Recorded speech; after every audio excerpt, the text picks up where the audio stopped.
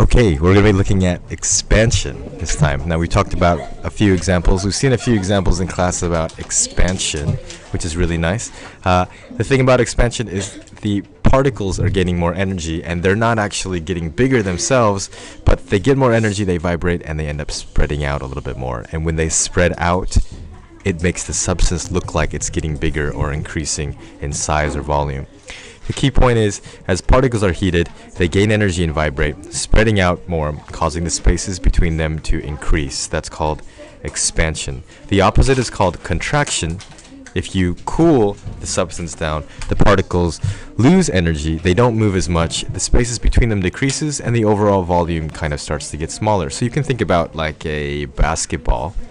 A basketball in the winter time, if it gets really cold, the basketball feels like it's flat. It doesn't bounce as high, but the air isn't leaking necessarily inside, but the particles inside the basketball, the particles of air inside the basketball have less energy, and so they don't spread out as much, and so the basketball feels flatter. In the summertime, those same particles, they move around more.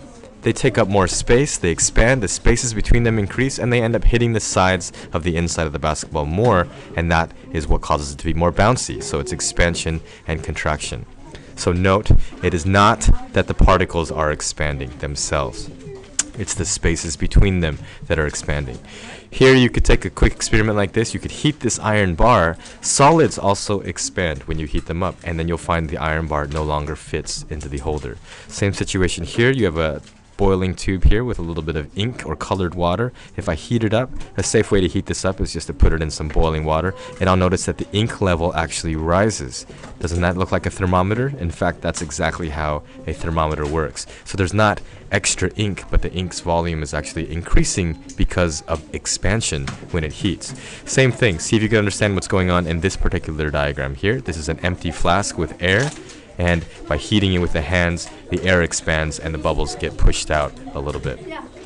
This is a little experiment. If you search on YouTube for something called ice bomb, here's the link here, ice bomb. What actually happens, the special thing about water is that when water freezes, it expands. That's very special. See if you can figure out why.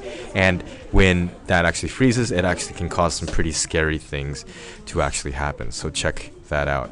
So note here, it's liquid that expanding. This is showing solid expanding, and this is showing gas is expanding. The spaces are what increases.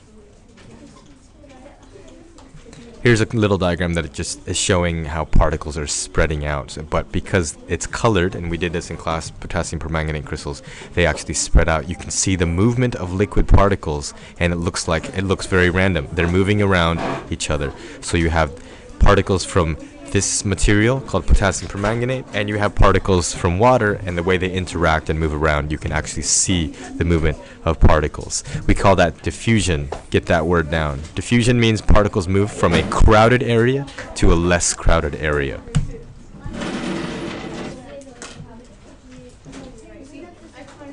Another way to say that is, instead of saying crowded to less crowded, you can say particles move from an area of high concentration to an area of low concentration. It's another way to say crowded, basically, but it's more scientific. So, for example, if Tamako were to spray perfume from the corner of a room, if Yafi was standing right next to Tamako, then she would smell a very high concentration of perfume particles, whereas Ji-yoon at the other side of the room would not smell the perfume because there was a very low concentration. But those particles will spread out. They will spread out from an area of high concentration to an area of low concentration. So particles will move in that direction from high to low. So Tamako sprays, Yafi gets a nose full of perfume particles, and she starts complaining. Ji-yoon is standing at the other end because she doesn't smell it, laughing at Yafi. But eventually the particles will reach her too, and she will also be sneezing. And then Yafi can get back. Here's something very important. If you take like a plunger, here's someone's finger holding the end of a plunger. If we have a solid material inside here, pushing down on the solid, you cannot squash a solid. You cannot squash a solid, but that's kind of obvious to you. If you have something that's solid, you can't really squash it and change its volume.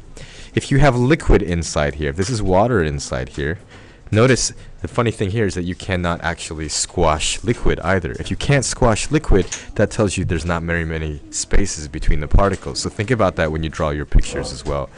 How about gas? When you have gas and you try to squash down, you can actually squash it down, but you can try to imagine this. If you push down, we'll do this in class too. If you push this down, it's going to become harder and harder to push this down. And you can think about that as if there are particles. The more you squash this, the more the particles move around. The faster they move, the more energy they have, and the more they bump into the sides, and the more difficult it is to actually squash that.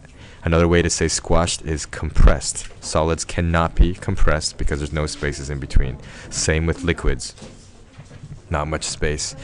Same with no, not the same. Sorry, gases can be actually compressed because there are more spaces in between them.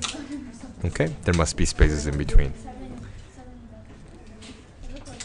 If you have some questions, make sure to post them on Edmodo. There's a lot about expansion, and hopefully you got all this down in your notes. If not, go back, take your time, replay everything, and then find out what's going on. Okay, post your questions on Edmodo. Goodbye.